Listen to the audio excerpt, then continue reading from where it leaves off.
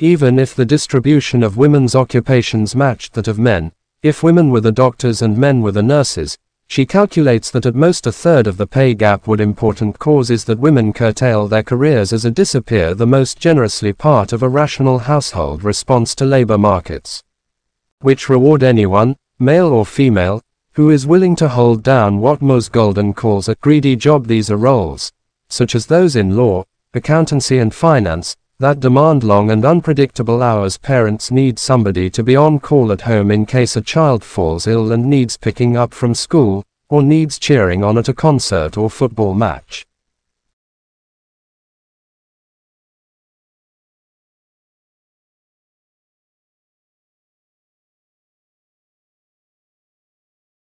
Signs that secure borrowing remains robust and firm. Data on manufacturing and retail sales, released on Thursday, painted the picture of an economy that has yet to be cooled by the recent state's spate of interest rate rises.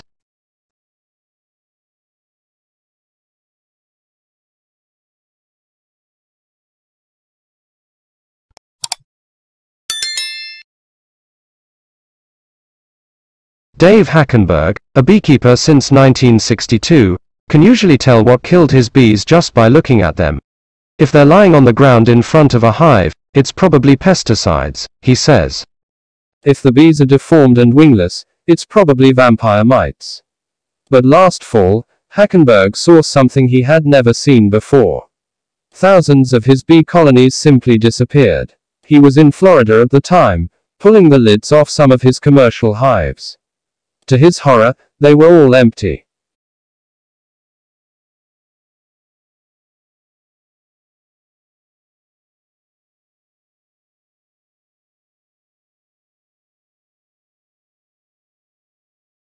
It is about 100 years since that great Canadian-born physician Sir William Osler, Regius Professor of Medicine in Oxford, complained about the increasing influence of the pharmaceutical industry on the medical profession.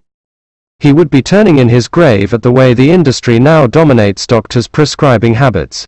It does this not only by direct and indirect pressure on the doctors themselves, but also by encouraging the public to ask for scripts.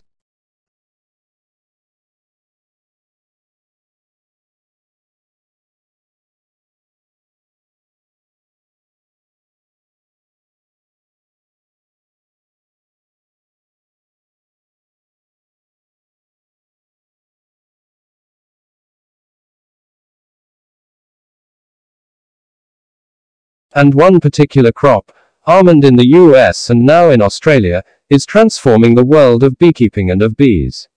What has happened is that something serendipitous came along, that people found out, that doctors found out that almonds are good for you, a confection, but it's good for you. The almond board got a very aggressive promotion going on for almonds. They actually, I just heard recently, send out sales reps to cardiologists at hospitals to promote the heart benefits of almonds. In a very good promotion of almonds, and it's legitimate promotion because they are a healthy food.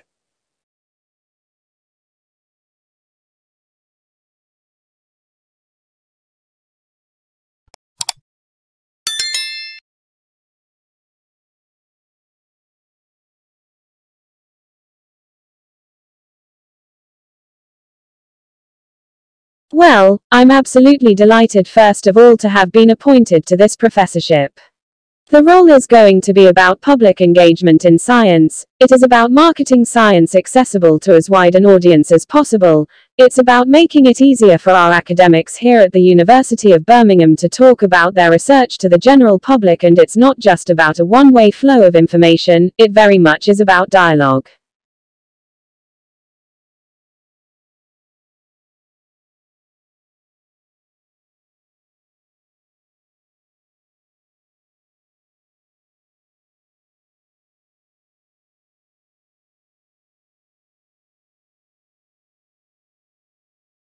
My current research at the moment is really quite broad.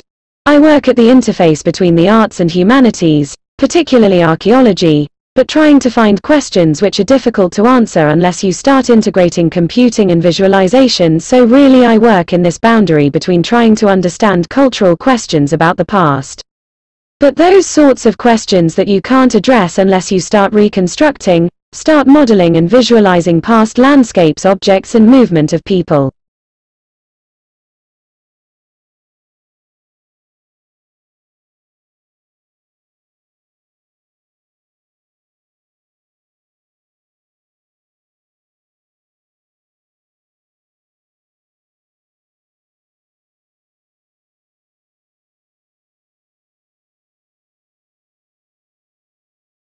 The World Health Organization says 12 years ago, India alone was responsible for almost 70% of all polio cases around the world. It calls India's success against polio one of the most significant achievements in public health. WHO officials say India's accomplishment proved the crippling disease can be eliminated in even the most challenging circumstances with a strong political commitment. The number of polio cases has decreased from an estimated 350,000 a year to 33, since the WHO launched its global eradication campaign in 1988.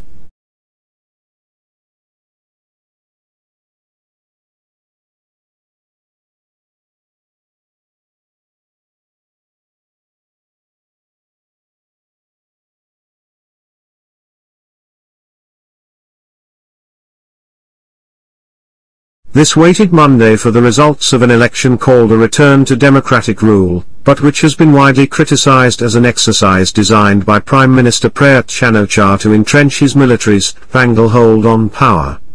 Preliminary official results released late Sunday showed that with 93% of ballots counted, the military-backed Phalang Pracharat party was in the lead with about 7.6 million votes. That's short of what would be needed for a majority in parliament. In second place was the Pheu Thai party of former Prime Minister Vanessa with 7.1 million votes. The campaign was marred by allegations of vote buying. However, complaints were few on polling day, with election observers from Australia, Canada, the United States and the 10 members of the Association of Southeast Asian Nations on hand.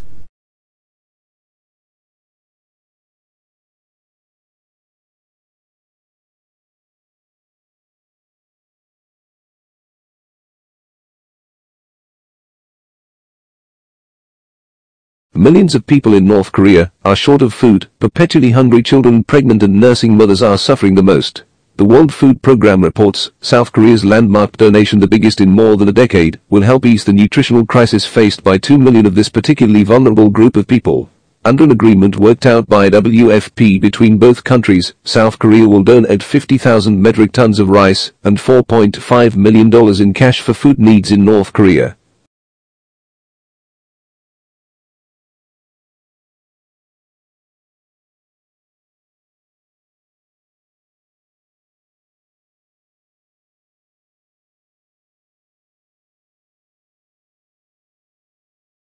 All around the world, significant parts of our cultural heritage are threatened by pollution, neglect, carelessness and greed. In learning the importance of our history, we come to understand the need to protect significant remains from the past so that future generations can come to understand their heritage.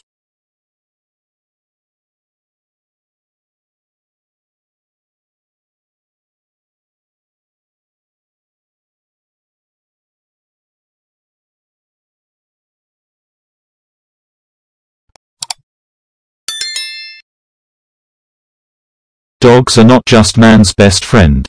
Previous studies have shown that kids with dogs are less likely to develop asthma. Now a new study may show how, if results from mice apply to us. The work was presented at a meeting of the American Society for Microbiology. The study tests what's called the hygiene hypothesis. The idea is that extreme cleanliness may actually promote disease later on. Researchers collected dust from homes that had a dog. They fed that house dust to mice.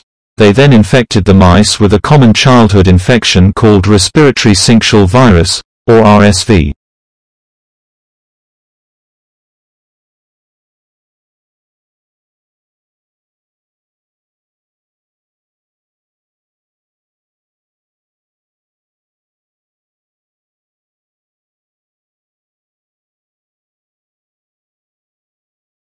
Heavy rains are expected to fall in a few weeks. 8 agencies are racing to shore up flimsy shelters and stabilize shaky terrain before the monsoon season begins. The UN Refugee Agency, UNHCR, says the work ahead is monumental, but preparations are off to a better start this year than last. 8 agencies last year had to deal with the massive influx of more than 740,000 Rohingya refugees fleeing violence and persecution in Myanmar. They arrived over a period of a few months, straining local resources and requiring vast amounts of humanitarian assistance.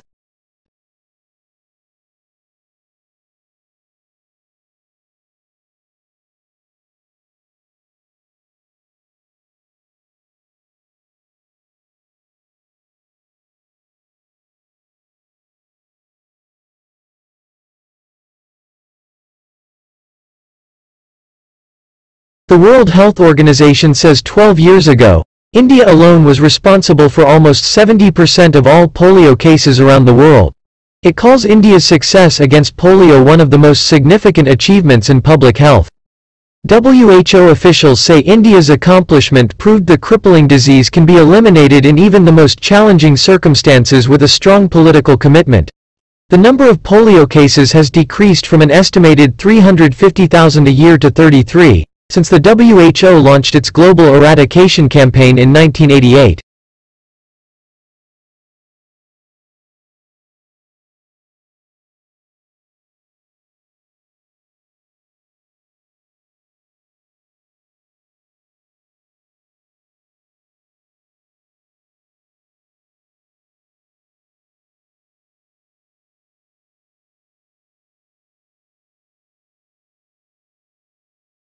A waterproof drone is being used by Australian scientists to collect the highly treasured nasal mucus of migrating whales. The snot is rich with fresh DNA, viruses and bacteria, and is collected by a drone that hovers over the blowholes of humpback whales as they embark on their epic annual journey along Australia's east coast. From Sydney, Phil Mercer reports, whales, like all mammals, need air, and come to the surface to breathe through a blowhole. Vanessa Parada, a marine biologist at Macquarie University, says that nasal mucus indicates the health of the whale.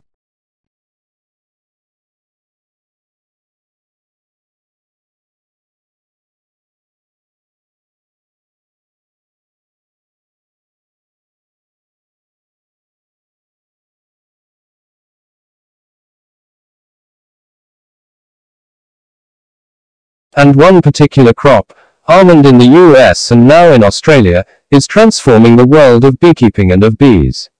What has happened is that something serendipitous came along that people found out, that doctors found out that almonds are good for you, a confection but it's good for you.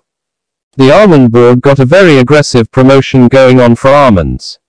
They actually, I just heard recently, send out sales reps to cardiologists at hospitals to promote the heart benefits of almonds. In a very good promotion of almonds, and it's legitimate promotion because they are a healthy food.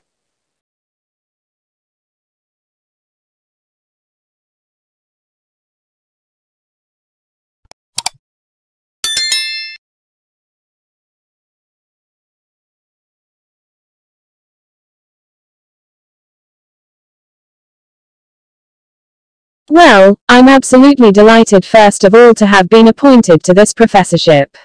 The role is going to be about public engagement in science. It is about marketing science accessible to as wide an audience as possible. It's about making it easier for our academics here at the University of Birmingham to talk about their research to the general public, and it's not just about a one-way flow of information, it very much is about dialogue.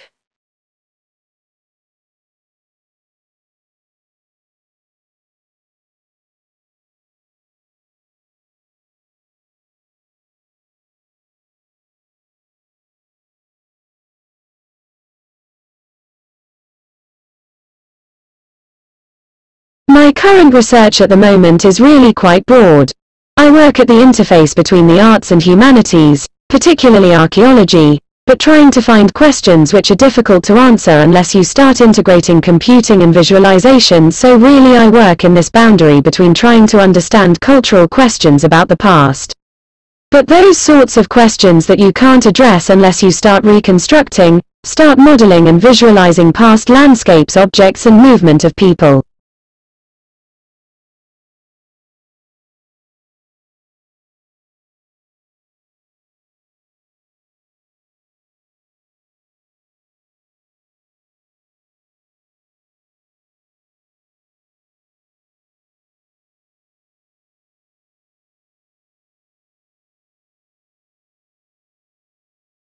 The World Health Organization says 12 years ago, India alone was responsible for almost 70% of all polio cases around the world.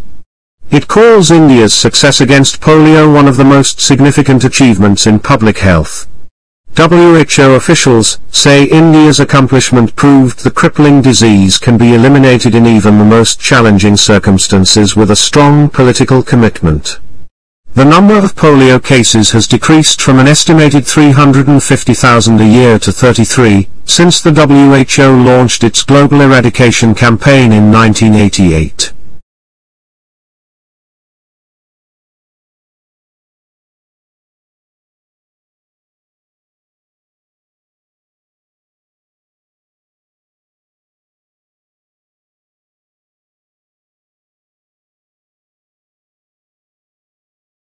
This waited Monday for the results of an election called a return to democratic rule, but which has been widely criticized as an exercise designed by Prime Minister Prayut Chan-o-cha to entrench his military's stranglehold on power.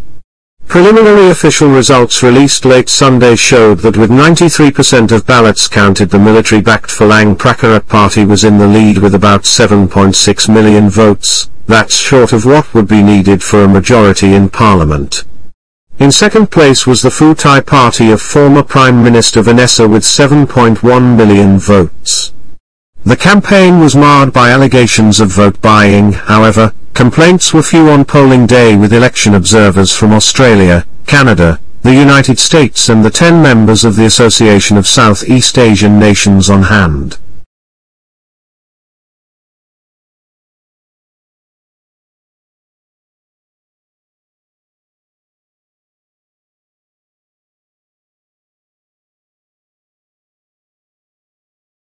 Millions of people in North Korea are short of food. Perpetually hungry children, pregnant and nursing mothers are suffering the most. The World Food Programme reports South Korea's landmark donation, the biggest in more than a decade, will help ease the nutritional crisis faced by 2 million of this particularly vulnerable group of people. Under an agreement worked out by WFP between both countries, South Korea will donate 50,000 metric tons of rice and $4.5 million in cash for food needs in North Korea.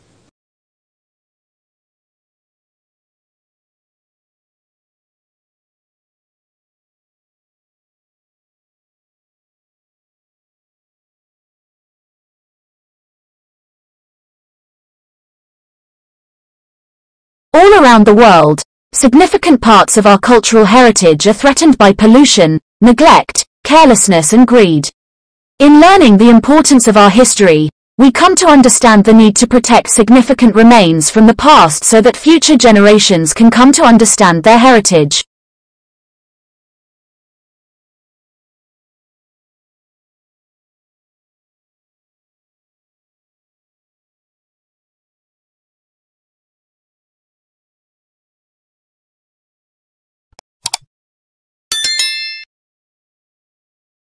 Dogs are not just man's best friend.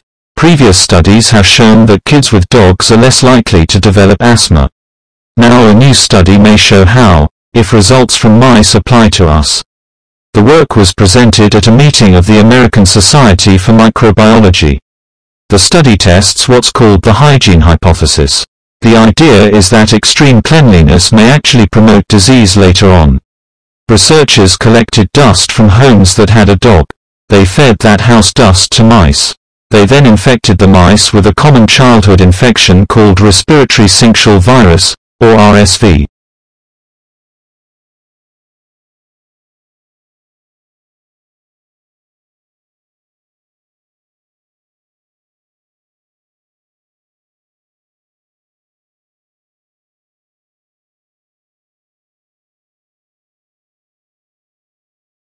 Heavy rains are expected to fall in a few weeks. 8 agencies are racing to shore up flimsy shelters and stabilize shaky terrain before the monsoon season begins. The UN Refugee Agency, UNHCR, says the work ahead is monumental, but preparations are off to a better start this year than last. 8 agencies last year had to deal with the massive influx of more than 740,000 Rohingya refugees fleeing violence and persecution in Myanmar. They arrived over a period of a few months, straining local resources and requiring vast amounts of humanitarian assistance.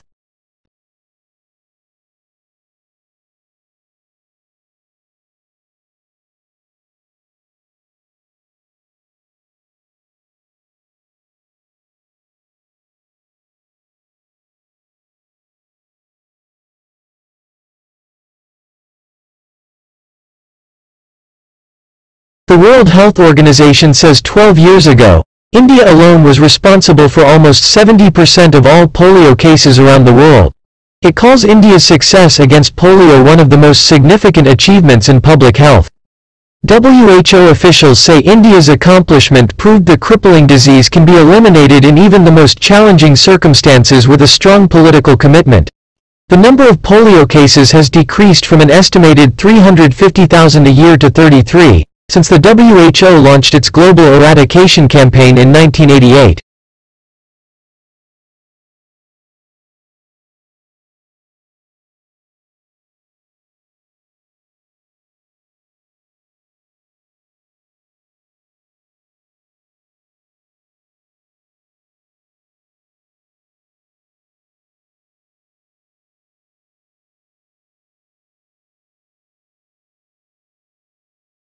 A waterproof drone is being used by Australian scientists to collect the highly treasured nasal mucus of migrating whales.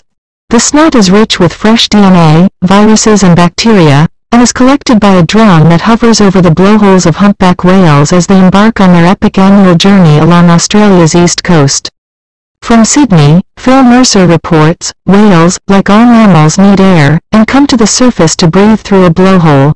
Vanessa Parada, a marine biologist at Macquarie University, says that nasal mucus indicates the health of the whale.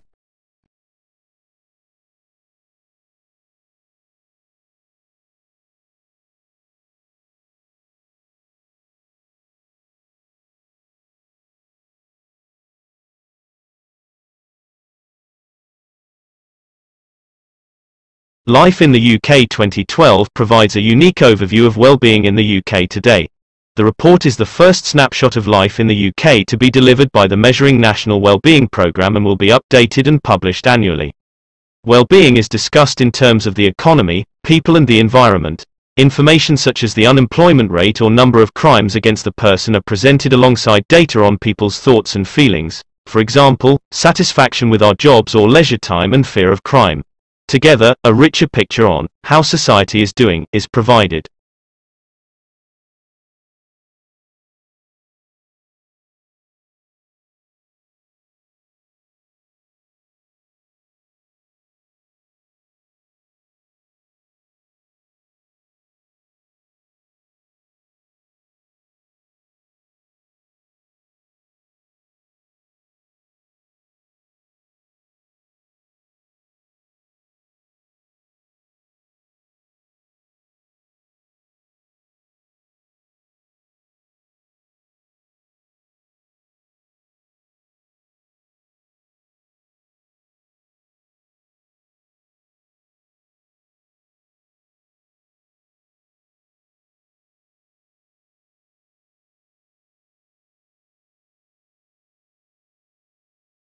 President Trump has warned Turkey's President Erdogan that foreign interference is complicating the situation in Libya.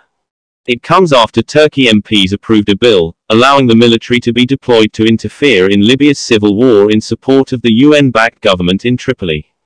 The United States is to ban a number of popular e-cigarette flavors to the rising use of vaping products among teenagers. However, menthol and tobacco flavors will be allowed to remain on the market and large refillable vaping devices are completely exempt from the ban.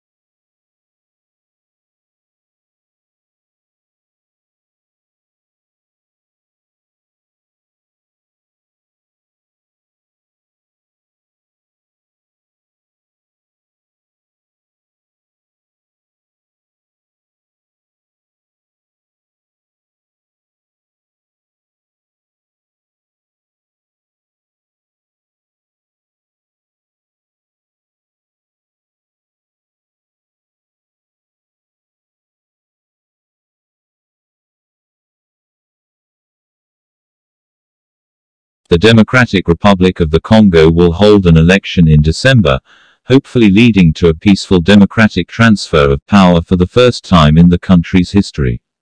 Sitting President Joseph Kabila came to power in 2001, having succeeded his father, Laurent Desire Kabila, after his assassination. Joseph Kabila was elected as president in 2006 for a 5-year term, and re-elected in 2011. Though his second term ended in 2016 and the DRC constitution prevents him from seeking a third term, elections were not held and Kabila remained in power.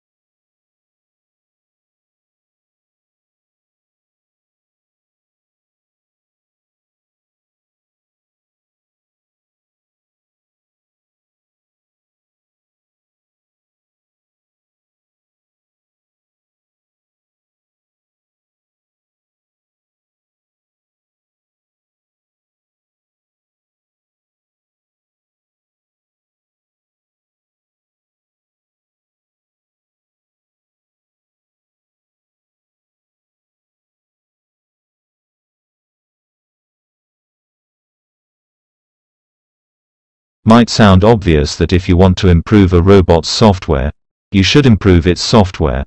Agram Gupta of Stanford University, however, begs to differ. He thinks you can also improve a robot's software by improving its hardware. That is, by letting the hardware adapt itself to the software's capabilities. As they describe in Nature Communications, he and his colleagues have devised a way of testing this idea. In doing so, they have brought to robotics the principles of evolution by natural selection. They also cast the spotlight on an evolutionary idea that dates from the 1890s, but which has hitherto proved hard to demonstrate.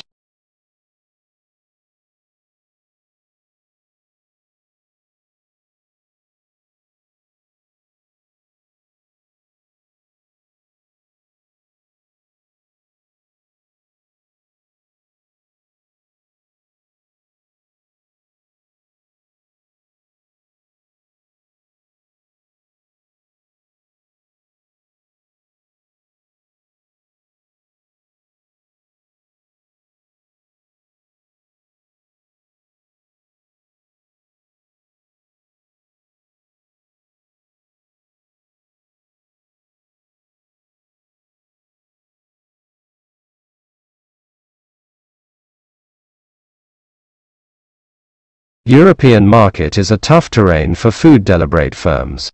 Delivery Hero has had a good traditional in the past couple of years. In August 2020 it ascended to the DAX, the stock market index of Germany's most unvaluable listed firms. It is present in 50 countries on 4 continents. Revenue for the third quarter was €1.8 billion, $2 billion, a jump of 89% compared with the same period in 2020. We grew 100% before Corona, 100% during Corona, and we will grow 100% after Corona, says Niklas Ostberg, the Berlin-based firm's Swedish chief executive. By number of orders, Delivery Hero is more than twice as big as DoorDash, its large American rival.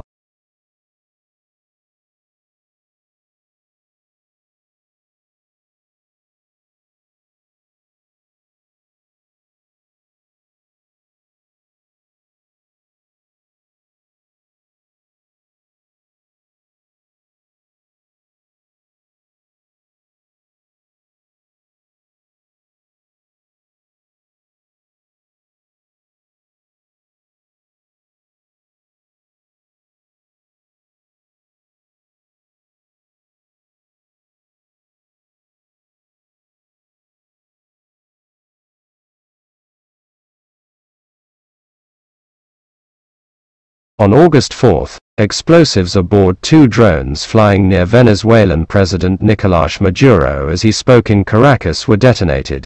7 people were injured. Maduro has used the incident as a pretext to crack down on Venezuela's opposition by unleashing the regime's secret police.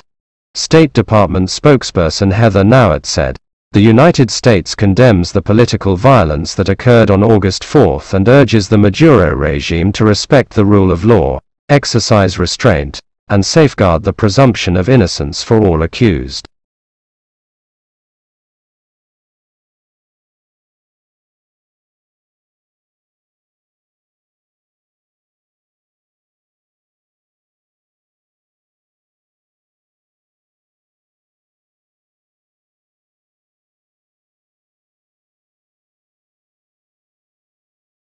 High staff churn is here to stay. Retention strategies require a rethink. In the not-so-distant past, bosses did not have to worry as much about their workforces. Newcomers could absorb the corporate culture osmotically. Workers' families were invisible, not constantly interrupting Zoom calls. Employees had a job, not a voice. Now firms have to be intentional. Management speak for thinking. About everything from the point of the office to how staff communicate with each other. Retention is the latest area to require attention. The spike in staff departures known as the Great Resignation is centered on America. A record 3% of the workforce there quit their jobs in September.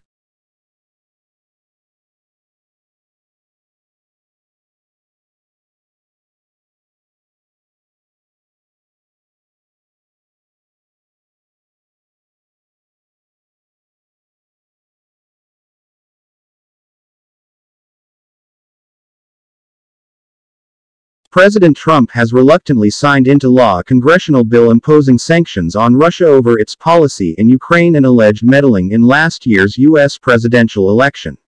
Afterwards, he called the legislation seriously flawed, saying it encroached in his powers to negotiate foreign policy and hurt the interests of European allies.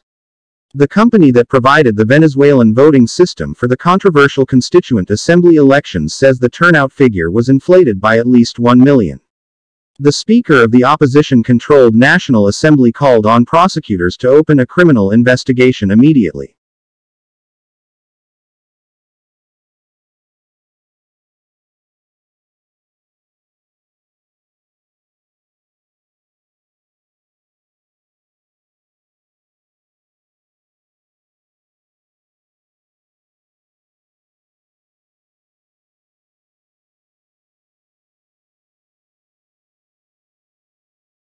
Executive Vice President of the U.S. government's Overseas Private Investment Corporation, OPIC, David Bohigian and other U.S. government officials traveled to Armenia, Azerbaijan, and Georgia in August to promote U.S. investment in those countries.